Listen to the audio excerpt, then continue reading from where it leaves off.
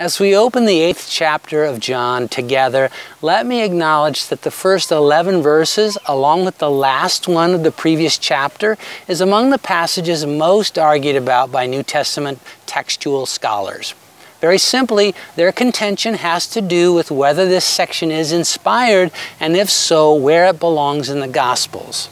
Now, I don't consider myself qualified to comment on this debate, so I rely on the hard work of others with far better credentials to explore the issue.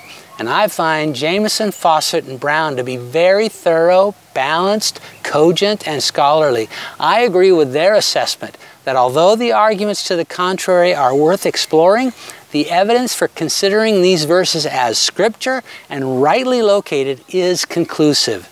So with that said, let's dive in, and I'd like to start by considering verses 1 and 2. Here we're told that after spending the night under the stars on the Mount of Olives, Jesus entered the temple early the next morning, sat down, and taught a crowd of people who had gathered. Oh, I wish I could have been there. Don't you?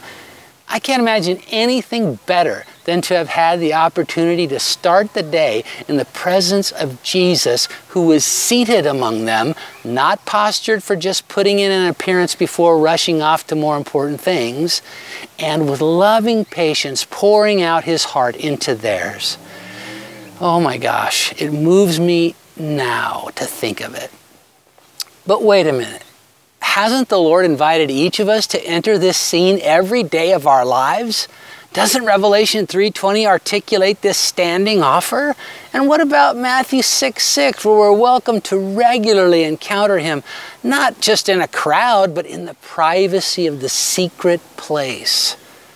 Perhaps the heart yearning these verses stirs in me isn't really about the possibility of being with Jesus in this way, but about the missed opportunities. Sadly, I often make the choice to begin my day without him. How about you? It may not be morning where you are as you hear this, but it's not too late to start the rest of the day with him. Let's do what we can to make that happen. Mute the phone, step away from the desk, grab a Bible, find a crevice of solitude, and sit with him while he infuses our lives with his.